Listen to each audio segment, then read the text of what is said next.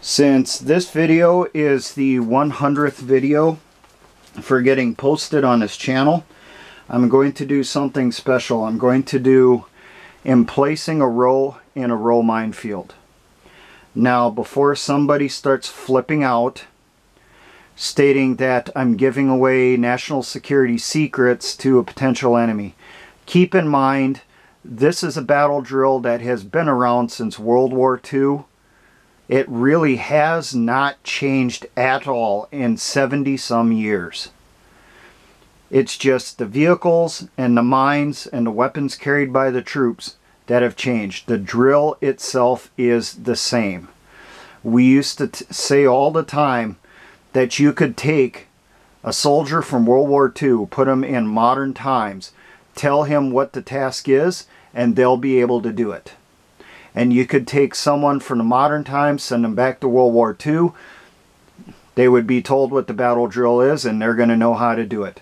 There is no changes on this.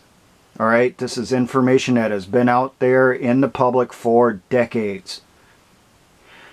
Now, I do recommend that you read up on how to do this in FM 5-34 Engineer Field Data.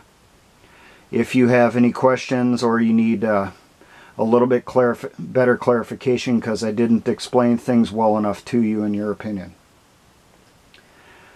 This is a squad level battle drill of emplacing a row in the minefield. Emplacing a minefield is a platoon level drill. So each squad in the platoon has their tasks when putting in a minefield. I will try to do another couple videos later today. One of those will be emplacing a minefield at the platoon level, what has to be done. And potentially do a video on the different types of row minefields. Now, when the squad is given the mission, the squad leader does a deliberate risk assessment. He goes through and he assesses any potential problems that could occur. And he tries to mitigate those problems. He takes into account that the vehicle is going to be transporting live, fused, but unarmed mines inside it over potentially rough terrain. He takes into account the proficiency of each person in the squad with handling mines, because before this mission begins, each person must be proficient in handling the type of mine that's going to be put in that row. They must know the handling procedures, how to emplace that mine, how to disarm and remove that mine. If a person does not know those tasks, they must be trained on it until they're proficient with it before the mission begins. And even then, if they're still not fully comfortable, you're going to take that person, you're going to put them in a less complicated duty task as part of this mission, such as digger, the person that digs the holes for putting the mines in the ground if this is a buried mine. U.S. doctrine is, and has been since at least the 90s, that only the alpha row, the very front row, is buried. The mines behind it are surface laid. They're put on the surface. They're not put in the ground. But you still try to camouflage them with grass and leaves and that stuff so they're not out in the open. Now, this is a 9-person battle drill. This goes back to the nine-man engineered squad. If you have a 10th person, I would put that 10th person up here as either one of the layers or a feeder. If you are just surface laying the mines, the diggers will not be here. They will be up at the vehicle helping out up here. And if there's a 10th person, your other person will be an additional armor, and those two will swap out or leapfrog each other, arming the mines going down the row. They must always know where everyone is at before they arm the mine and move on. They do not get too far ahead. Now the squad gets the mission. The minefield is marked out. The rows are marked out with flags or some other type of marker. This one, you always start from the right side of the minefield, meaning this is the front of the minefield here. This is towards the enemy. So this is our right side. Our left side is our end point. We're going to be putting in our alpha row, our first row. So this would be alpha 1, and then the end point would be alpha 2. The squad goes to the mine dump. It picks up the mines for that row. For the alpha row, you need at least 42 anti-tank mines. Anti-personnel mines is a slightly different battle drill. I might do a video on that sometime later this week, because I have not done that particular task in over 20 years and I definitely need to review it. Now, they go to the mine dump, they pick up the mines, they lay them out in the back of the vehicle, they stack them too high. No more than that, no third or fourth mine on top of it. It is too high in the back of the vehicle, in the back of the trailer.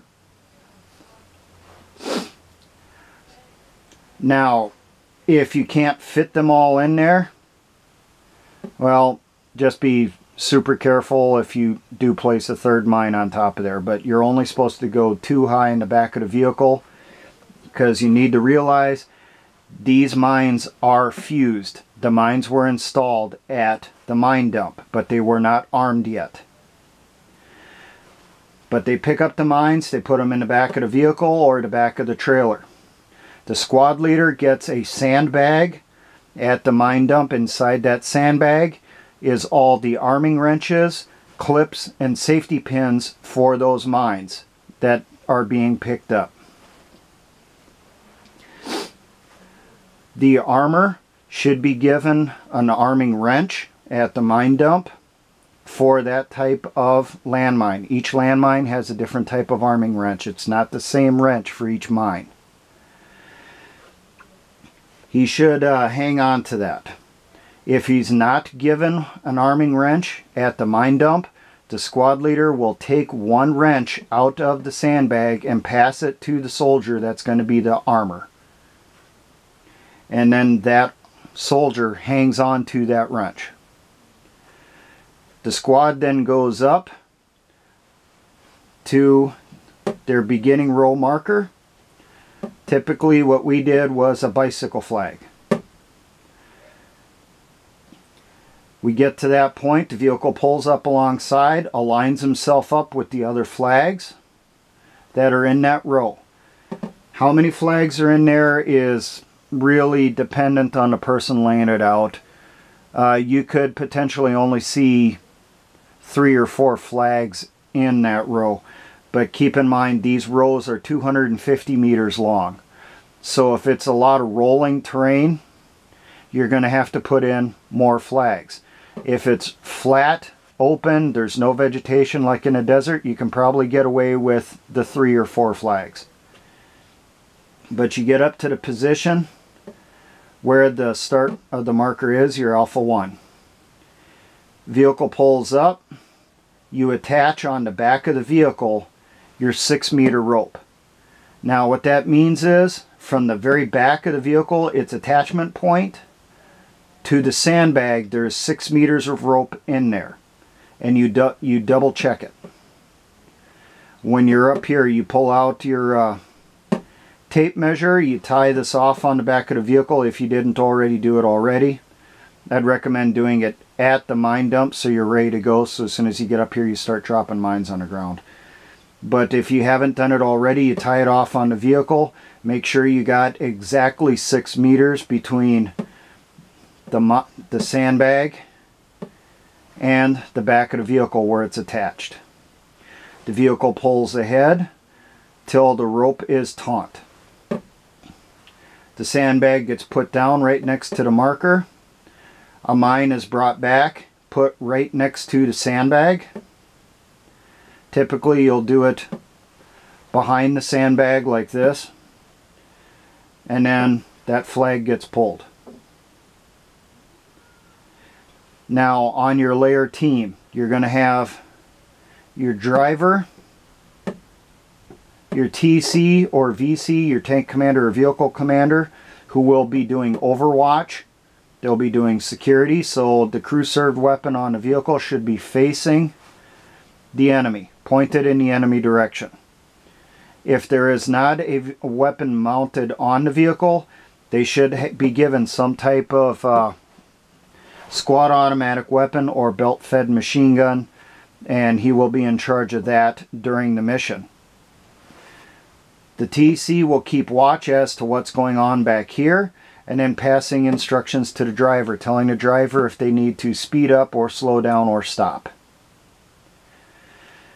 You will have one person in the back of the vehicle or the back of the trailer with the mines. That is the feeder. They are in charge of the mines that are back there. Directly behind the vehicle, you will have a person that is the layer. It should be on the same side of the rope that the mines are getting laid on. I just had to write it on this side because of space. Back at the sandbag, you will have a team leader. That team leader lets the layer know when to drop the mine on the ground. At least 25 meters back, so at least 4 mines back from the team leader, you have your arming team. You'll have 1 or 2 diggers and 1 armor. The diggers should always be at least 1 mine ahead of the armor, so there should be at least 1 unarmed mine between the digger and the armor. The squad leader is in charge of the overall mission, but spends most of his time back here with the arming team, making sure everything's being done safely and correctly. Now, just some quick notes here. Important measurements to know. It is 6 meters between anti-tank mines.